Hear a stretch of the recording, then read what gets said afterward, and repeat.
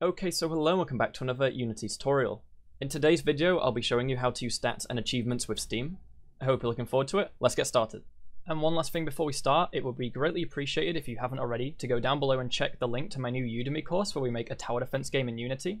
You can check out the promo video to see if it's for you and give the description a quick read. But apart from that, let's continue with the video.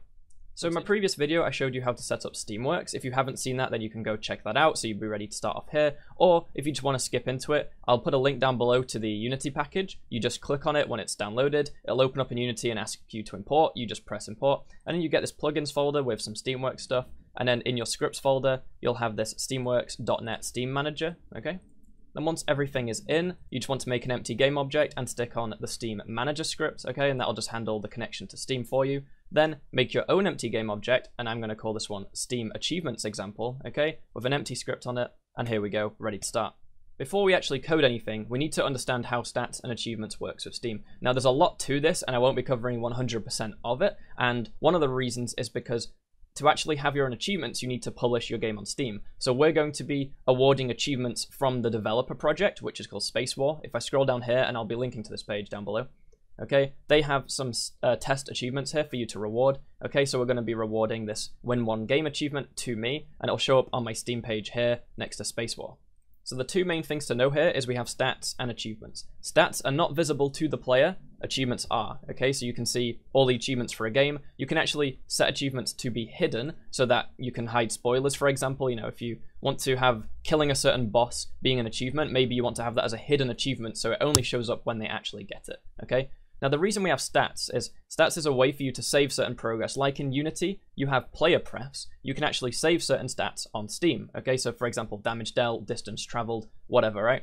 And how it works is, as people are playing your game, you can constantly update those stats. And then as soon as, for example, the player gets to a save point or they close their game or whatever, you can then send that to Steam, okay? You don't want to be calling a Steam thing every single time you do anything because otherwise, I mean, you'll hit the rate limit and it won't allow you to do that. It'd probably be quite laggy as well. So what you actually want to do is you want to do it whenever the player saves or transitions between levels or something. So all the changes are stored locally until you call this method store stats, and then it gets sent off to Steam. And this actually allows you to progress stats while you don't have an internet connection on an offline game.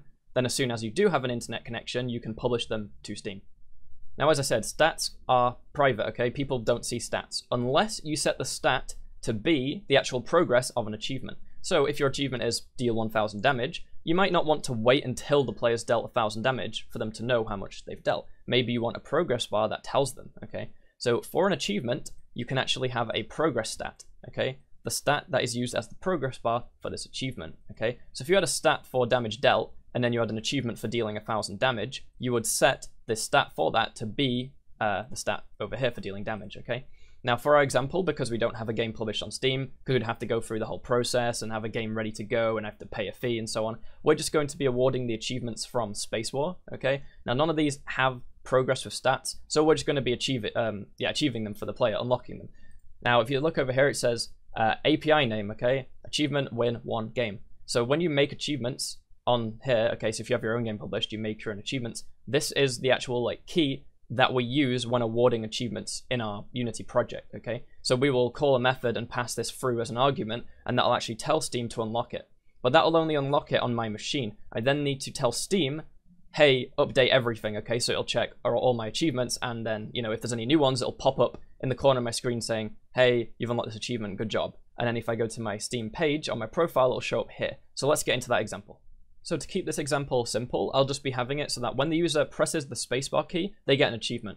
Obviously, if they already have it, then it's not going to change. And by the way, I will be showing a way to reset achievements so that when you're testing, you can undo them, okay? That'll be quite simple. We'll do that at the end. Let's first actually reward an achievement. So first of all, we need to make sure that Steamworks, or Steam Manager, sorry, is initialized, aka is Steam open and it's got a connection. If it hasn't, let's return. And we want to do this only on spacebar, okay? So I'll say if not, input dot get key down space. If space is not down, then we return. Then at this point, we want to award our achievement. Now, obviously, in your game, this could be somewhere completely different. Wherever you want to award achievements for things or set stats, you do it this way. You say Steam user stats dot, and then we've got obviously stats. You can get stats. You can set the stats. Okay. Now the stats have this name and then the data. So the data is obviously the value of the stat, And then the name is whatever it is over in Steam. Now we're not actually doing stats now, we're going to be doing achievements. So let's achievement, okay. Set achievement. And it just needs the name of the achievement. So if we head back over, you see here it's, for this first one, ACH_win_1_game. So we'll do this, ACH underscore, and then it's win 1 game. Okay, now by doing this, we don't actually get anything popping up saying you've earned this achievement, because that's only just stored locally. We need to actually tell Steam we've unlocked this achievement, please update everything, okay? So the way we do that is we say Steam user stats dot, and then we want to store stats, okay?